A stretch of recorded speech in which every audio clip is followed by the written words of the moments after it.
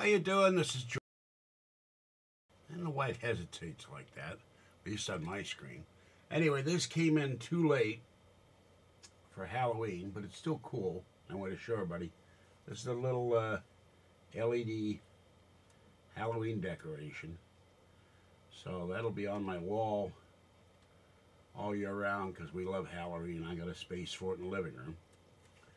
And I want to thank Mark Mastriani and Nixon R for subscribing to my channel. Welcome aboard.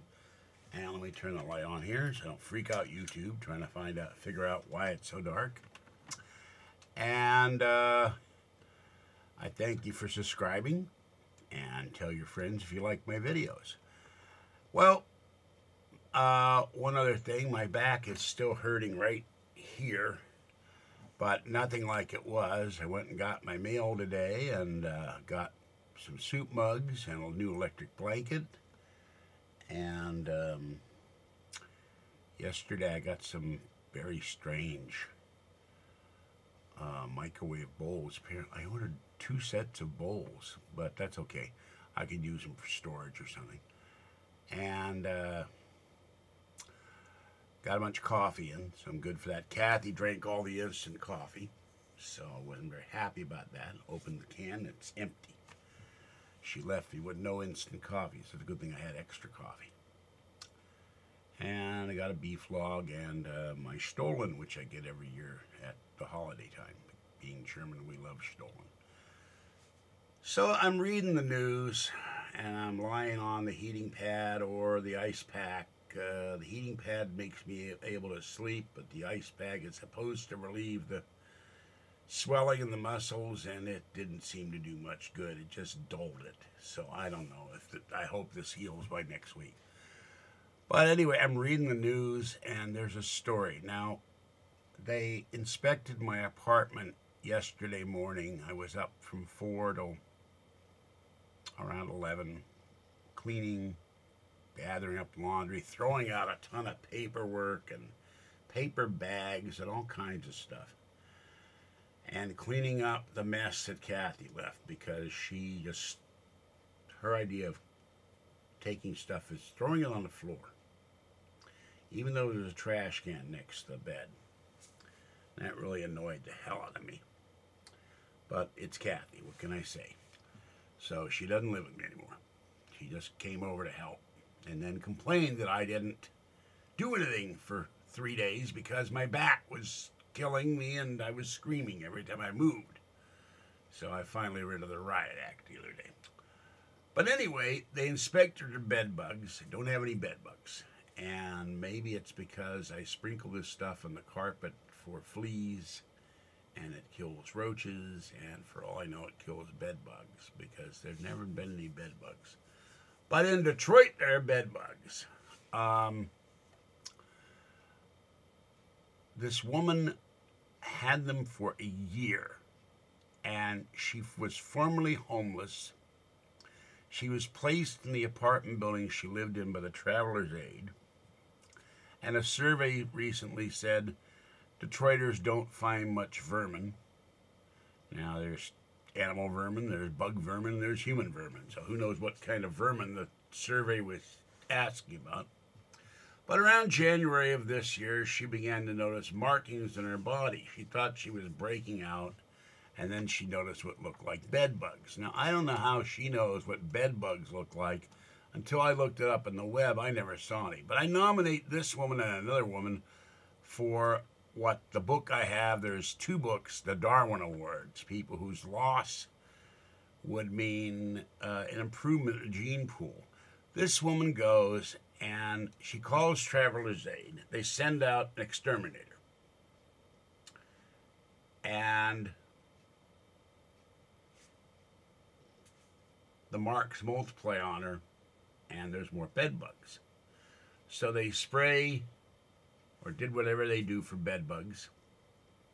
Then the apartment, the Ramblewood, tried to exterminate. That didn't seem to work either, according to this lady. The bed bugs would disappear, then reappear. And she asked the manager, can I be moved to another unit, but was told wasn't available. She ran a steam machine on her sheets. The insects would crawl into the ceiling and drop down on her. She felt like she was in a horror movie with these things laying eggs around my bed, she said. The bedbugs wouldn't leave her body. She was taking twice daily baths. Now, I guess they followed her in the bathroom. I don't know. That's kind of weird. So, Monday, on advice from a neighbor, she decides to heat the bugs out. And I read on a site about bed bugs, you don't turn up the heat by yourself because it can do it exactly what this woman had happen. So she cranks the oven up to full and her stove. She slept in her car Monday night and stayed out of the apartment for 24 hours. And this woman said, a friend said she believes she was under attack.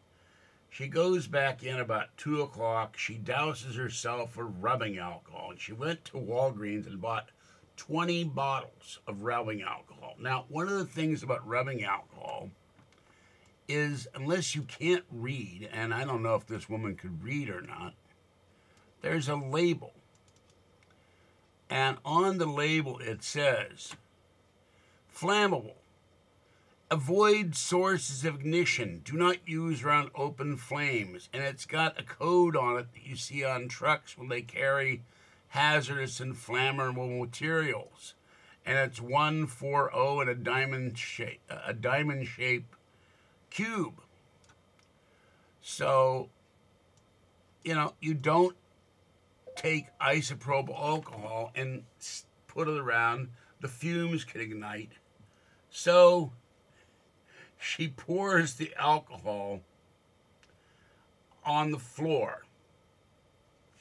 But first she walked into the apartment, and it was like the towering inferno of heat. The walls were roasting. The floor was roasting. The walls were hot to the touch. So she pours alcohol on the floor, one area at a time. And she poured a whole bottle out, started to go get another bottle, and saw the floor around her was on fire. It is where she was standing. Her boots were on fire, then she caught fire.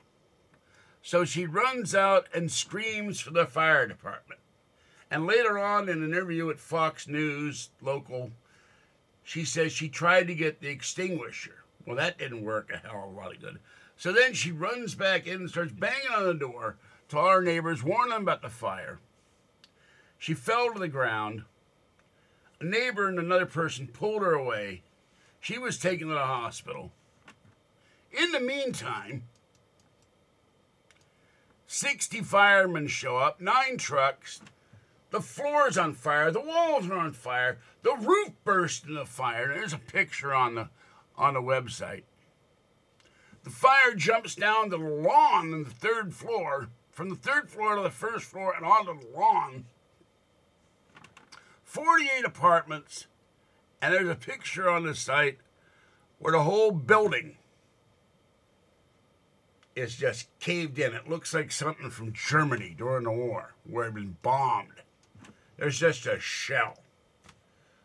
So 48 apartments, close to Thanksgiving, of people are now homeless because this woman's an idiot. And she could have gone to some authority. She could have gone to the city, the county, whatever, and said, hey, I got bed bugs running like the freeway.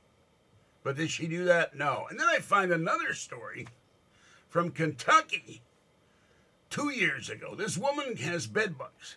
She's in an apartment building. She takes isopropyl alcohol, rubbing alcohol, pours it on her couch like she's marinating a roast, and then she's smoking a cigarette, and the cigarette falls out of her mouth, and whoosh! The couch goes up in flames, then the walls, then the floor, then the ceiling, then the roof. And guess what? The entire apartment building burns down again. So now we got these accidental arsonists who are burning down apartment buildings because of bed bugs. And one really gross thing I read, that 2/3 of the motels and hotels in northern Kentucky are infested with bedbugs.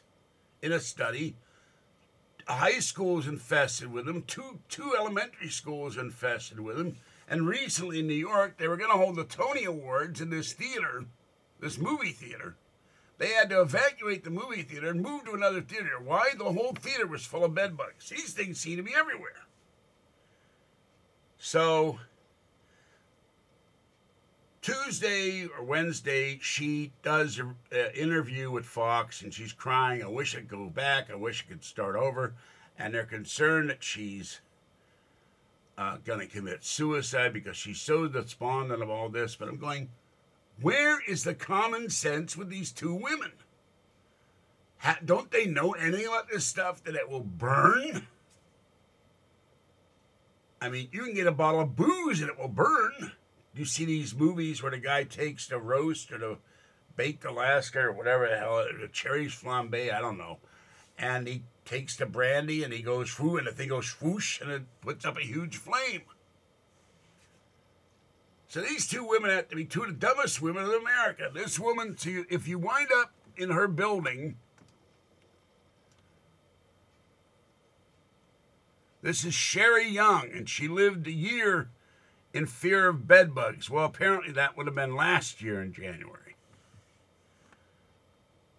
And another thing, this woman, they said, a museum said she was the director of the Museum of New Art in Detroit, as opposed to the director of Museum of Old Art in Detroit, I guess. She's a great booster for Detroit and for Detroit artists, said Jeff Bourgeau.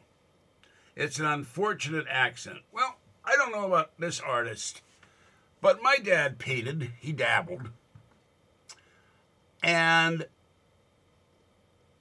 when he was done with his brushes, he soaked them in turpentine or paint thinner or alcohol. All of that stuff is flammable. I don't know what kind of artist this woman is, but if you have brushes of linseed oil-based paint or even water-based paint, you're going to soak the brushes because they harden. If you paint a wall, the brush or the roller is going to harden. So you need something to loosen the paint, so you don't have to throw the paintbrush or the roller away. I just don't understand people like this.